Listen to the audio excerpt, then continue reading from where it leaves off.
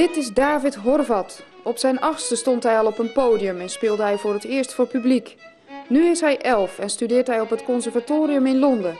Heel even was hij in Nederland en speelde hij in de woonkamer in Den Bosch.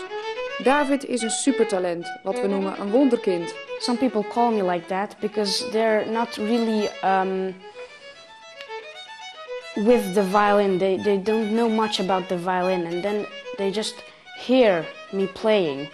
And then maybe if it's not like perfect, like my father or my mother says that there was a note out of tune or something, the people who are not do not play the violin and are not musicians, they maybe didn't hear it.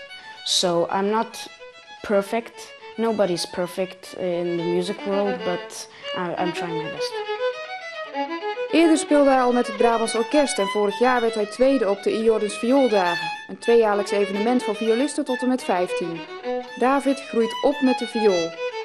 When I'm playing, I'm thinking about the music or the picture that I have in my mind about the music. Like some scene or what is happening and or what kind of dance is it and what are the people doing in that dance.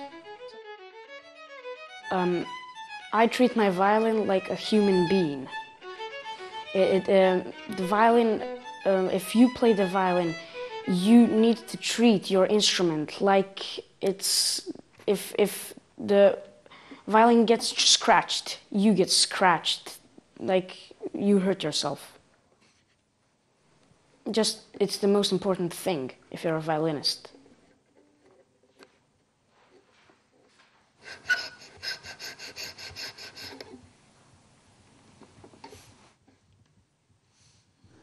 Voor later heeft hij maar één wens.